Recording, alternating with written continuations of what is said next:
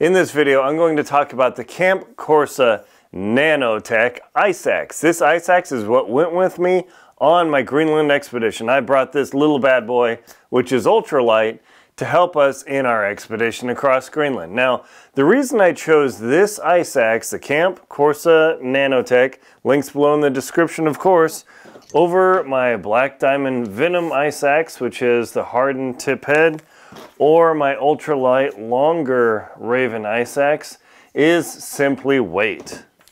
This ice axe is crazy light. How light? Let me weigh it and I will show you. I'm going to weigh it on my handy dandy scale here. One moment. Alright, so make sure it doesn't fall down. Hold. And for my grams, friends, the Camp Corsa ice axe is 276 grams. Or a mere 9.7 ounces.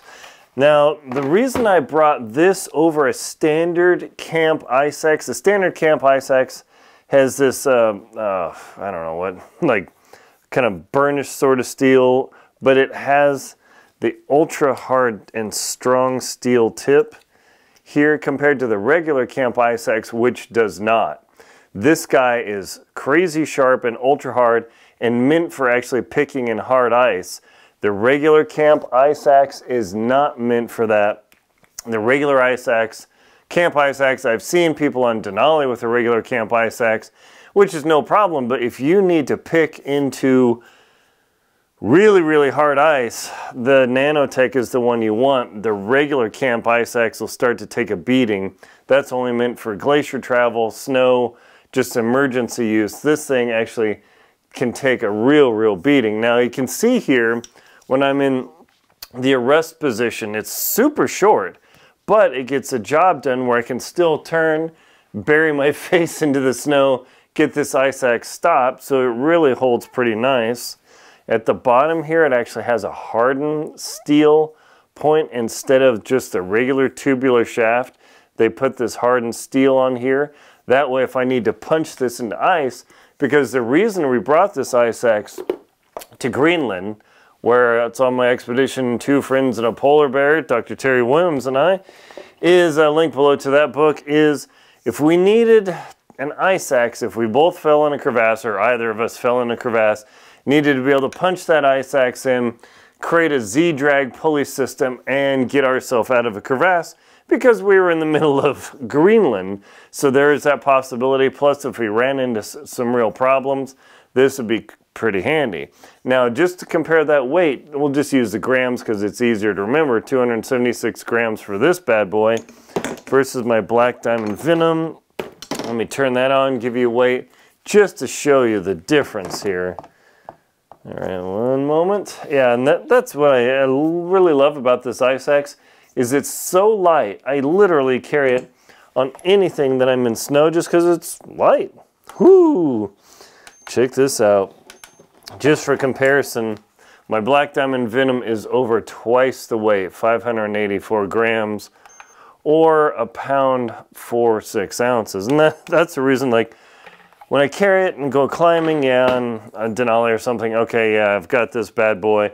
But man, it is heavy. It's got that nice replaceable head, so I can change it for a different style, but that's an issue. And I used to think my Black Diamond Raven, the 65 millimeters, was light.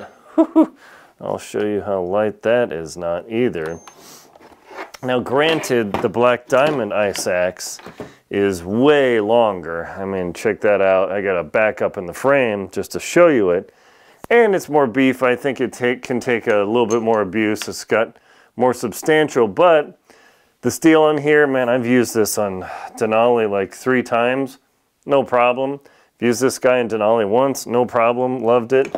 The Raven Pro is 464 grams versus 276 grams, or 1 pound pretty much on the spot. So that's why I purchased the Camp Corsa Nanotech ice axe. Because of that, it's just so crazy light. Just put it into the backpack and not even really think about it. And if I need it, I've got an ice axe. So anytime I'm climbing in the Rockies in Alaska, in Greenland or wherever, this little guy always is with me. And then like in Denali, I'll take at least one of these guys, if not two, just usually two, because when I go up the head wall above Camp 14, sometimes you need two ice axes. It kind of sucks. It's just the way it works. So can't recommend enough the Camp Nanotech Corsa, links below. It is expensive. You're like, wow, it's a super light ice axe. But boy, this extra point versus the standard point, trust me, spend the money, buy an ice axe that can just beat on ice all day and not have a problem without getting kind of worked over. My name is Aaron Linsdale. I'm a polar explorer, professional adventurer. Please check out links below in the description. Like, comment, and subscribe to the channel so you can get more fun info on ice axes.